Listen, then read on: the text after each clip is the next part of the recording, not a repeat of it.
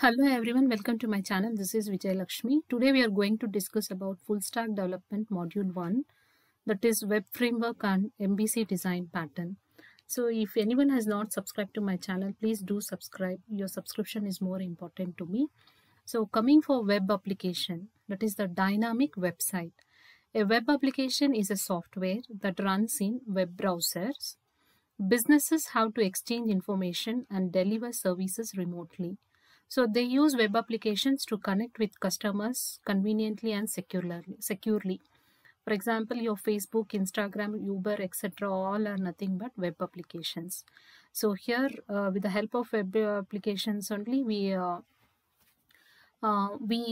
try to run our web applications in the web browser. So web browser can be anything. It can be your Mozilla Firefox or Chrome or Bing, anything.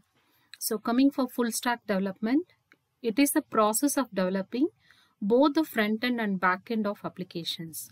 Front end part of applications includes user interfaces, component, and the back end part of application has database and logic component. So here you may get definitions on web applications and full stack development or web framework. So web framework is designed to support the development of web applications. It provides a programming infrastructure for web applications so that we can focus on writing clean, maintainable code without having to reinvent the wheel. It provides standard way to deploy web applications on the World Wide Web. It means that these frameworks in 2023 and 24, if you see, we have top 5 frameworks like Django, Ruby on Rails, React.js, jQuery and PHP, and AngularJS. So these frameworks streamline development and reduce the coding effort. Like that CSS, which you are more familiar. So CSS is also a framework which is prepared and it is ready to use. Use with the help of CSS library. So the coding, the user need not write the code often. So that is the advantages of this web frameworks. So they help in designing the user interfaces. Either it might be at the front end or at the back end, okay, to develop the application logic. So that's why we say that it is providing us a standard way to deploy the web applications on the World Wide Web. So web framework provides implementation for common tasks like database connection setup and teardown, security, admin interface, authentication packages, etc. So that the programmer need not rewrite the code from the scratch. He can make use of the code which is already readily available. He need not write it. So that is the advantages of these web frameworks. Now coming for different types of web frameworks. So front end we have that is client side of frameworks, Angular, Vue.js, React and Ember.js. Backend at the server side framework we have ASP.NET, Ruby on Rails, Express.js, Django and Spring Boot.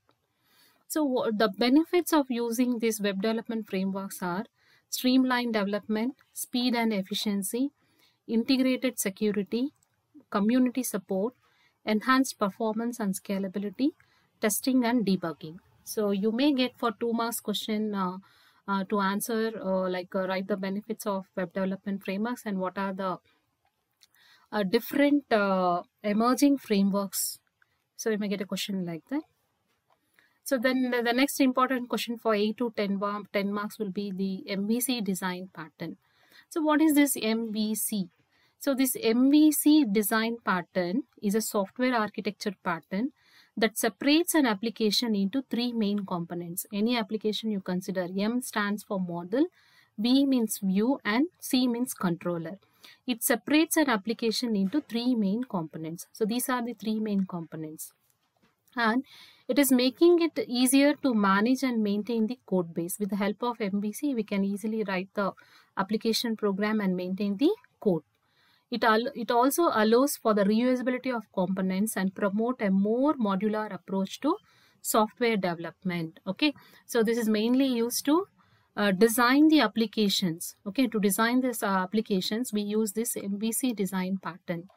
So coming for M, that is a model. This model component in MVC design pattern represents the data and business logic of an application. So how the data will be represented and what are the logical rules, business logic, what functions it is going to support. Okay, so that is the business logic of an application. It is responsible for managing the application's data, pre-processing business rules, and responding to requests for information from other components, such as view and the controller. So that is about the model. Okay, it gives the information. It is going to interact with the view and the controller. It's nothing but the software itself. So view, this component displays the data from the model to the user and sends user inputs to the controller. And it is passive and does not directly interact with the model. Instead, it receives data from the model and sends user inputs to the controller for processing. So view receives the data from the user and sends the data to the model through the controller. The controller is in between the view and the model. So I'm going to show this in the diagram. With an example, again, we are going to analyze these three components. So controller acts as an intermediary between the model and the view.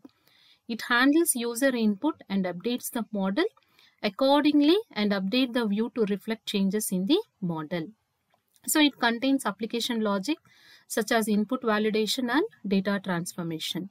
So coming for MVC defines, it's nothing but it's a way of developing software so that the code for defining and accessing data is separate from the request routing logic. So that's why we say that it is a loosely coupled. The MVC approach in here, it is loosely coupled in the sense the code what you're going to modify in one model like MVC, it's not going to affect the other model. Okay, coming for advantages of MVC design patterns, here codes are easy to maintain and they can be extended easily. The components of MVC can be deployed simultaneously. It supports test-driven development. And coming for the diagram here, see here the user, the communication between the components.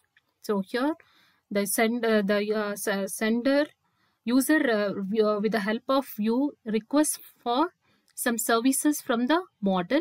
So through it not directly interact with the model. Through the controller, with the help of view, user sends the request and the model. Here the view receives the input and the controller processes the user input from the view. It interprets the input and performs any necessary operations and decides how to respond. And controller updates the model. Model views. The controller updates the model and the based on the user input or the application logic. And view requests data from the model. Here views, you can see from model notifies to the controller. The updated information is sent to the view again. And the view requests data from the model to update and it displays. Now controller updates the view and or the changes in the model. So next view renders the updated. The view requests data from the model, so controller updates it and view renders the updated UI based on the changes made by the controller to the sender. For example, here the user is requesting for some services through the controller and the model updates the data in the database and sends to the controller. Again, control in turn sends it to the view and view displays it to the user. Okay, this is the process. For example, if you see the MVC design pattern here, or the example what we have taken for class diagram of MVC design patterns. So here the model, here the student represents the model to show the roll number and the name, and student controller, and this represents the data, and the student view represents how the data should be displayed to the user, contains a method print student details to print the student's name and the roll number. And controller acts as an intermediary between the model and the view, contains references to the model and view objects, provides methods to update the model. Okay, controller has many methods here, you can see here. So that description I have given here. So here it provides methods to update the model and update the view. That is a function. The controller acts as an intermediary between the between